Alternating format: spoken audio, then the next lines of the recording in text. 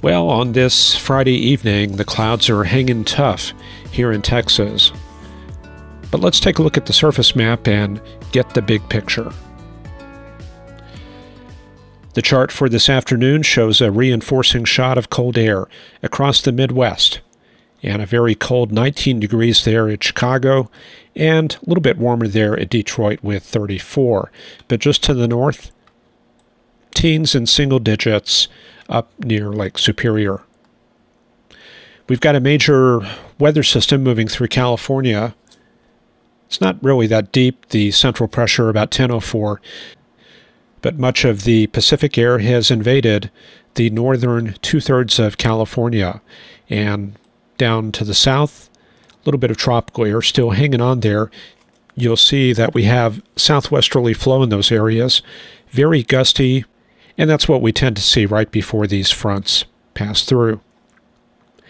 In Texas, that stationary front hanging on along the Gulf Coast, but it has made an advance through San Antonio, where the temperature is up to 78 degrees at this hour.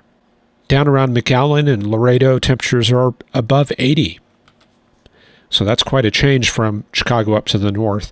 So you can pretty much look at that, compare that to Chicago, and you're going to have to analyze a cold front somewhere along that line. And of course, it's going to be right in here. And before we start looking at things closer, let's check Canada. Well, there is a small blob of Arctic air on the move. That's it right there. It's basically polar air that has gained a little bit of strength in the past couple of days.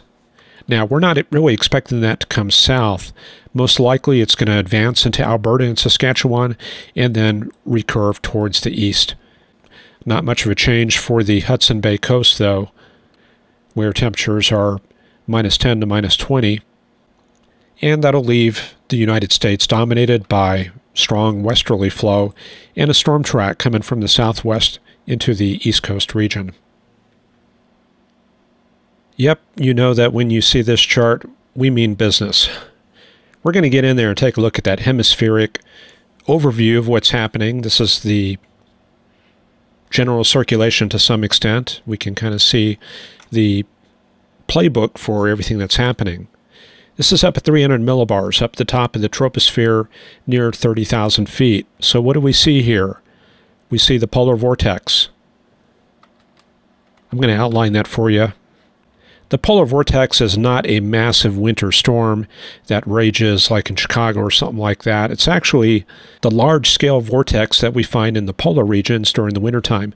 Now, the strongest polar vortex I'm finding right there, that's pretty much it, and it's sitting over Siberia. You can see that's on the other side of the North Pole. Now, there are a few lobes. I mean, these could be called polar vortexes, too. There's one there in Hudson Bay. There's another north of Scotland, but they're not quite as strong. This is the main one, and that's got the bulk of the cold air by far.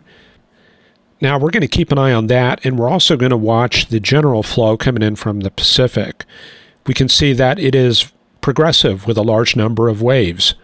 There's a trough right there. There's a trough here. Here's a trough. It's kind of like Old MacDonald had a farm full of troughs, and there's a bunch of them. And it's also broken up into these little cutoff flows. These are smaller scale waves. And it seems like every time we've had one of these smaller scale troughs go around the large scale ridge, it carves off a cutoff flow on the other side. So you might see a little bit of that as we go forward. But there is going to be a pattern shift, and let's run this forward over the next 1 to 2 weeks. And you can see that trough there off the west coast.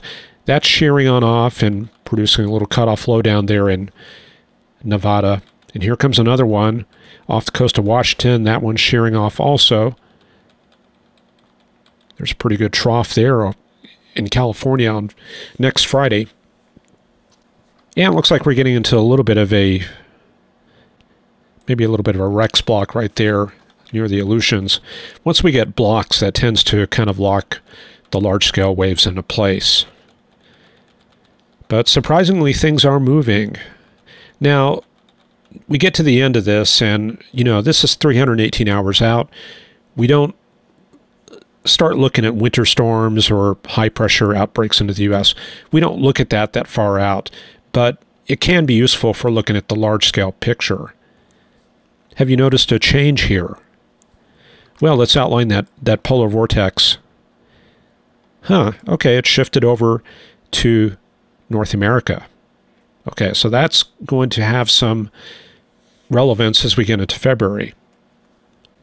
So let's see about when that happened. Let me back this up. So this is 216 hours out. This is within the range of accuracy on the GFS, so this definitely points to a pattern shift. So the polar vortex right there on the 31st, and let's back that up further. And it looks like it hopped over sometime late next week. So what that tells us is we're going to get into a slightly different pattern in the first week of February. Now, we don't know the details. One thing that I'm seeing just paging through the long-range models is that there is a lot of cold air up to the north, but it doesn't really move south within the range of these model runs. So if that's going to happen, either we don't know about it or it's going to happen later on. But it will be cold in February up in the northern Canadian regions and Alaska as well. This whole area is going to fall down below seasonal normals. And one reason it's not coming south is you can see this very strong jet here. We've got 100 to 150 knot jet flowing right across the west coast into the eastern U.S. and with that high zonal component, that's going to make it really hard for this cold air to move south. Usually it's just going to kick eastward into the Labrador Sea, or it's just going to kind of recycle out over the northern regions. So those are some of the problems we're going to be looking at in February. And as far as exact details, we just do not know. But in the near term, I'm going to show you something very interesting. I know this is kind of hard to see, and I apologize. I don't have an overlay or anything like that, but that's China right there. There's Korea. There's the Siberian coast, the Kamchatka Peninsula, northern Siberia like that. Then over here you have Alaska. Let me get that drawn. And the Aleutians right through here, just kind of a small patchwork of islands. And then we have the west coast and then northern Canada. Okay, so Hawaii down here, Japan over here. So try to memorize that as we go through, because I'm going to drop this so we can watch what happens. Okay, down there in Asia, we've got obviously a polar front. You see that banding there of the blue thickness lines, and actually there's red thickness lines, so it probably goes a little further south. So we're looking at this area right here. That's going to be the polar front, and that connects back up into here, becomes a warm front through here, broken up by the anticyclone, and then we pick it back up there in California. So this kind of rings the globe to a certain extent.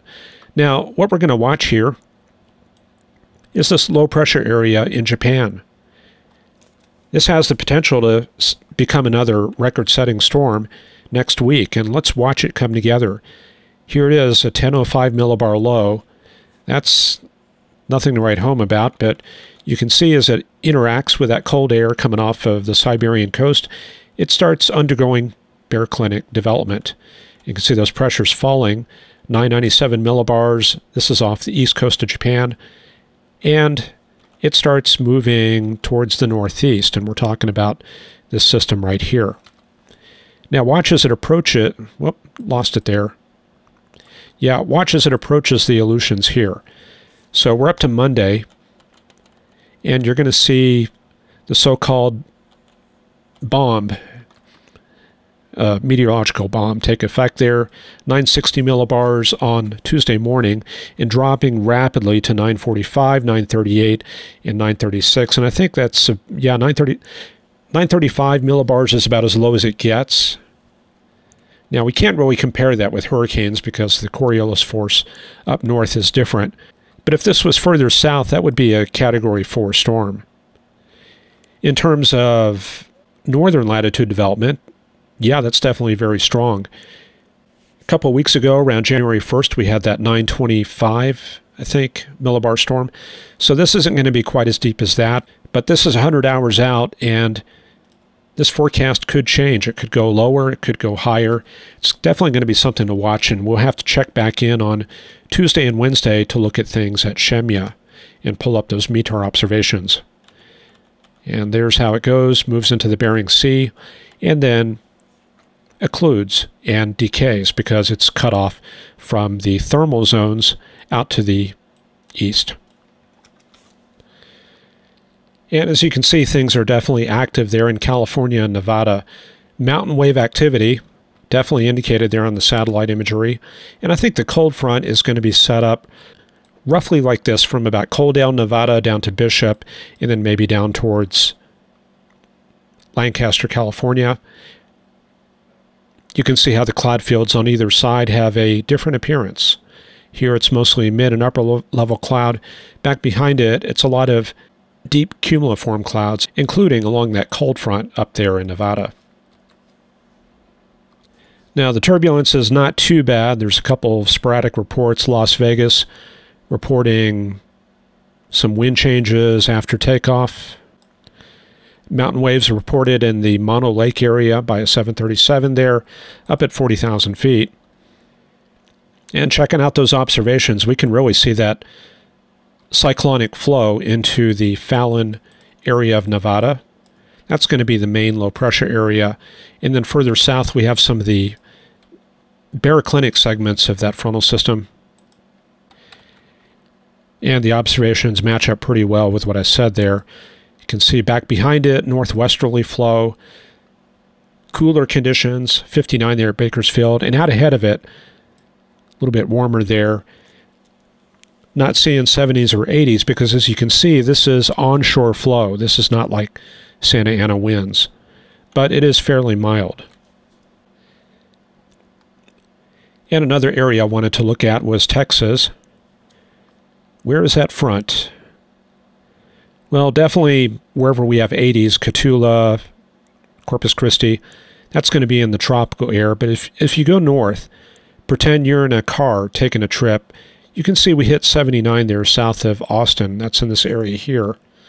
Then it drops off to 76 and then 64. So obviously we have crossed into the cold air. We can do a similar thing there around Hondo, Kerrville, and we can see it gradually drops off. Well, the front is going to be located where we first encounter that transition. So it's going to be down in this area here. I should actually draw that in blue. So that right there is going to be the location of the front. And I'm calling that a stationary front because it's been in that same general area for a couple days now. Okay, so let's run the forecast and see what's coming up. First, let's check out those boundaries. Remember, we have that one through Texas, and we can see that's on the southern side of this thermal gradient that goes all the way into the Great Lakes, not much on the south side. Now, it is a little bit more tricky out west because the thermal gradient runs like that. What's happening is that, yeah, there's a frontal boundary down to the south. It's not as obvious, but we have this reinforcing shot of cold air. So there's a new boundary right up there in California. Interestingly, it doesn't show up that well on this depiction, but if you go over to pivotal weather, it seems to show up just a tiny bit better. Those two lines there, right there in the Sierra Nevadas. And a lot of times as you step forward, these fronts will tend to undergo frontogenesis and become a little bit more obvious.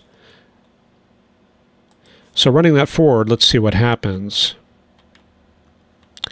Well, yeah, it appears that there is some frontogenesis starting to show up right there. It looks like our system has moved through Arizona on Saturday, and now we're at Sunday morning. So this is the area we're going to be watching right in here. That's the front crossing the southern Rockies. Looks like another front up to the north. It may connect back up into the system, I'm not sure. But yeah, there's that system right there in Kansas. And then in Texas, we've got southerly flow. So we're bringing up the moisture in advance of this next system. So eventually that will come out into Texas, and you can see the precip gets going. So now we're up to Sunday morning, and the fronts are looking like that. This is going to come through Dallas-Fort Worth early on Monday. So we're not going to be dealing with a whole lot of instability. See, there's dawn, and already by afternoon it's moved eastward towards Mississippi. So there's the front right there. However, with a strong warm air advection, the lift near the warm front, the backed winds, there could be a chance of some strong thunderstorms in Tennessee, Kentucky, the boot heel of Missouri. That's something we'll have to watch for. Also, this wraparound may be cold enough for some snow up there at Kansas City. Now, we've turned our back on California, but you can see it's busy out there once again.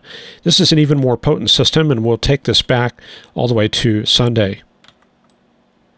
There it is. There's the next system coming into California.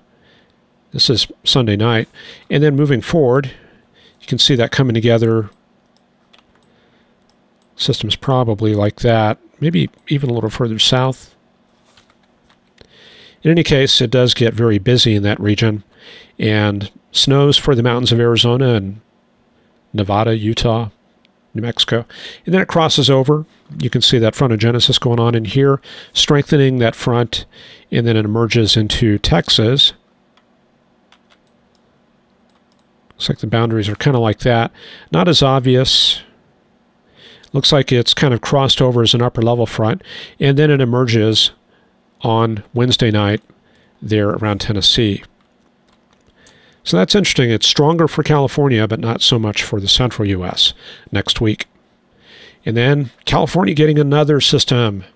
And man, look at those Sierra Nevadas lighting up there with snow. So that'll be something we'll be talking about next week for sure.